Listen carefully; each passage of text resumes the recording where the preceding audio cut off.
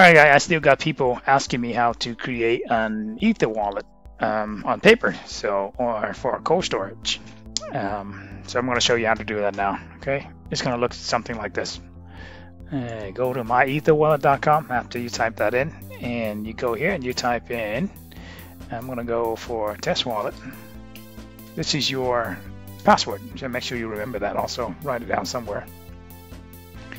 Click on create a wallet and download your key store file, and this is the file that you can use to access your wallet later on. Also save it somewhere you can find it later.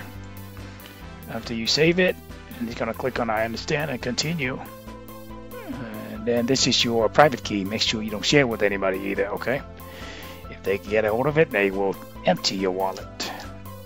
And print paper wallet, and voila, this is the wallet. It has your public key. This is you can share and get your money transfer in and out. And this is your private key. So, and again, make sure this private key is safe somewhere and no one has access to it. Now you can print it out and save it in a safe place. Okay, so that's it. Thanks so much for watching, and please don't forget to subscribe for more video. Thank you. Bye bye now.